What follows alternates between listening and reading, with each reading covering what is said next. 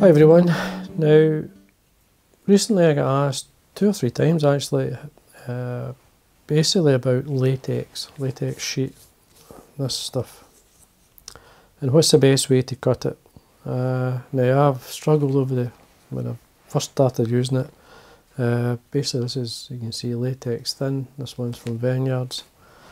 Now I've tried Stanley blades, scalpel blades, on a ruler, on a cutting board, and it never really cuts really good, but I'm going to show you how I do it. First thing I do is just roll it up. It's quite simple, just to roll it up. Try and keep it as straight as you can at the side. As you wind, you can tap it so it stays nice and straight as you wind, or straight enough anyway, till you come together like this. Now with the open side facing up the way, I find it easier to cut. Get my scissors, and then depending how big a fly you're going to be tying, the width could be anything from 2 or 3 mil to 4 or 5 mil, because it will reduce by stretching it. So you just simply straight cut through, and there we go. I'll do the same again. So we'll get a nice length. So see, it's very easy to cut, and there's the latex ready to use. Now I'm going to add a little bit of weight to the caddis, so I'm using some lead tape. This is just the lead foil, lead tape, sticky back. As you can see, it's got a sticky. I've stretched it a wee bit by rubbing it on the table. This is from Veniards. Now I've cut a length off about maybe 2 mil, 1.5 mil. Now I'm just going to basically catch in slightly up for where the body starts. I'm going to wind the lead up until I'm in line with the point of the hook. I'm just going to remove the wee tail at the back here. Now I want to get a shape in the body, so I'm going to come down a couple of turns. This will help. Add weight obviously, and help with the shape of the body. Just using the back of my nail here to flatten it. Then I'm going to basically use 2 threads. I've got some uni thread in white. So I'm going to start using the beginning of the lead. Keep the waste piece of the thread tight, and then wind towards the back, and then you want to be covering the lead up. Now keeping the thread tight means that you can get it, work your way around. You'll end up with a nice covering the thread over the lead. Mainly it's just, I like to cover it. Now just leave the white thread at the back, just leave it at the back of your vise. Now I'm going to use a Lt-Cahill, the same colour as the latex and for the body. So I'm going to start that at the same point, and then come round a wee bit. Just come back up just to get it started, because I'm going to tie in the latex. So the latex we cut earlier, when they cut it into basically a kind of slight cut, slight taper.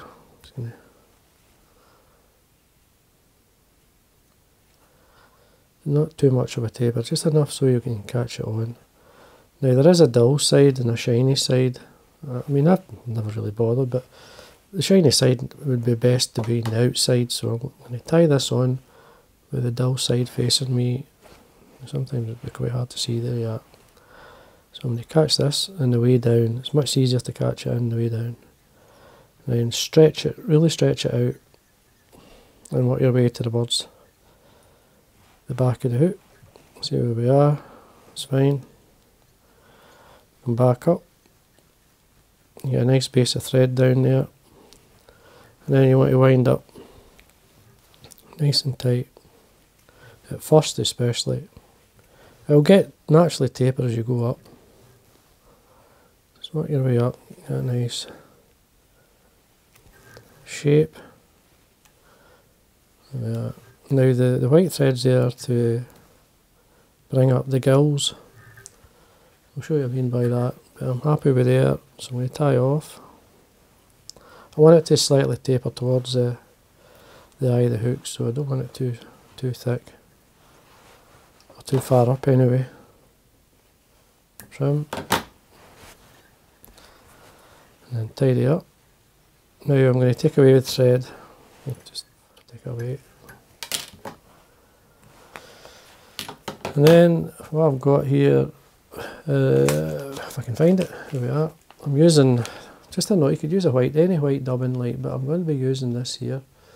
I've been experimenting a bit with the new dubbins from Full and Mill. This is the Nymph Caddis Larvae cream, as you can see, with pearl in it. So it's a nice colour. But I'm going to use this as gills.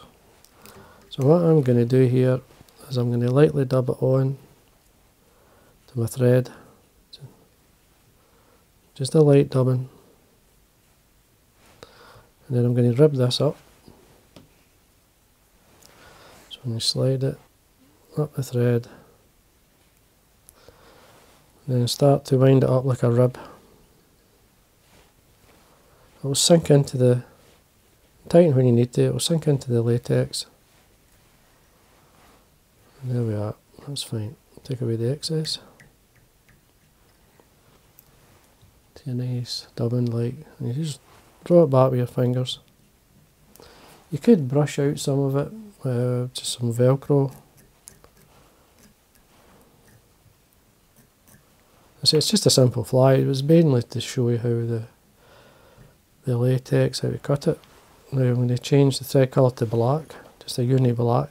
This is for the thorax area.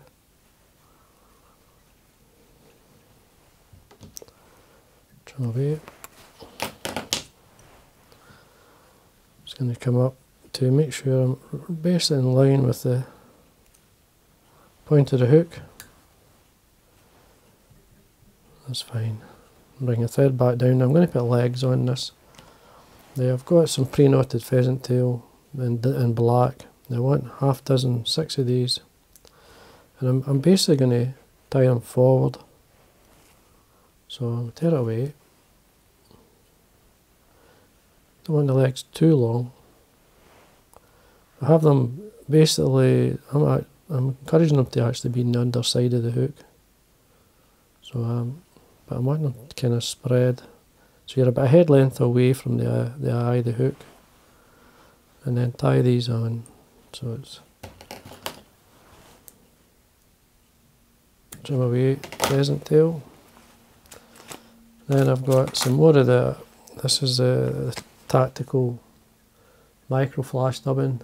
In this case it's a dark brown, very black like, but it's a dark brown version. Quite like the colour. So lightly dub it on, you don't need much, because you've got a taper there. I want the colour. So we thread right up at the body, and then we just work our way down through it. Keeping an eye on the shape. Now as I get about head length away from the legs, stick away most of the dubbing and draw back the legs. I try and sort of spread them.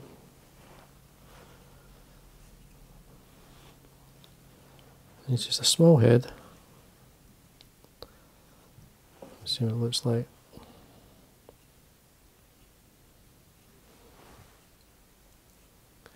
Quite a leggy-like pattern. It works.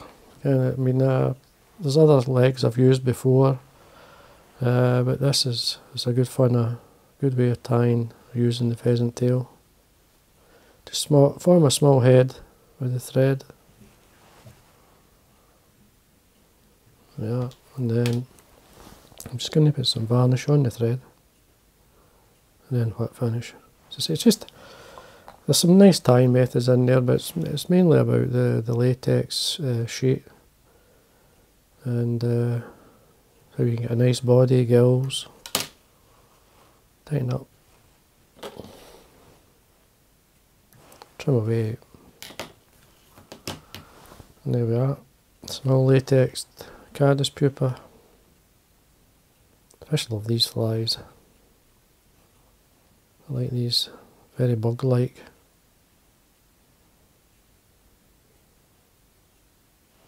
And there we go, so just a Latex Caddis Pupa.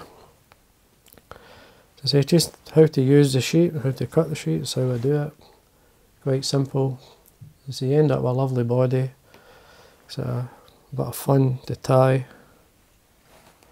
can take away any of the longer fibres. I've had many a fish on these kind of bugs. You can do an extra. I've got this one here, which has got more of a next stage. You can colour them up. I mean, here's one different coloured body. Same the latex. There's just different ways of using it. It's a pheasant tail. Again, just perfect wee bug-like flies. Could be thick, light, but there you go. That's just a simple version, and one definitely if you tie some of these up, you'll catch on them. So anyway, I hope you enjoyed that, and again, thanks for watching.